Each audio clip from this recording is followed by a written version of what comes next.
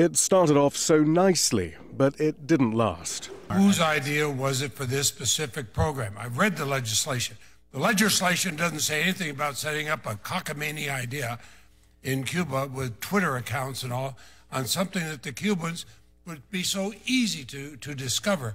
Whose idea was this specific program to go to Cuba? Who? It's a simple question. Sir, the program was in place before I arrived. Leahy is incensed that USAID was involved in setting up a social media network in Cuba as part of the US's efforts to destabilize the government there. USAID insists it's done nothing wrong and its actions weren't covert. Senator Leahy, who chairs the Senate subcommittee overseeing USAID, says he'd never heard of such a program and that it was a, quote, stupid idea to begin with. They don't always work, and I'll be the first to admit that, but often they do. This one from the get-go had no possibility of working. That's my problem. Leahy was also angry about the effect the story will have on a USAID contractor currently serving a 15-year sentence for illegally attempting to set up an internet service in Cuba.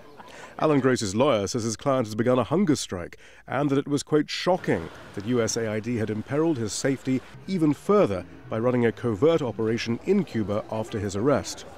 But longtime observers of USAID say this is what the organization does, alongside the humanitarian activities one might expect. AID is one of the two leading U.S. government agencies which is involved with overthrowing foreign governments in the name of instituting democracy. Blum says the agency has long held close ties with the intelligence community.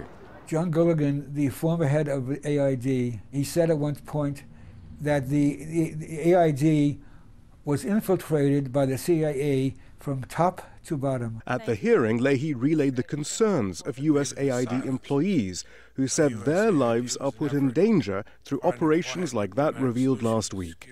But Shah was unrepentant for what he suggested was a core function of USAID. Shihab, Rattansi, Al Jazeera, Washington.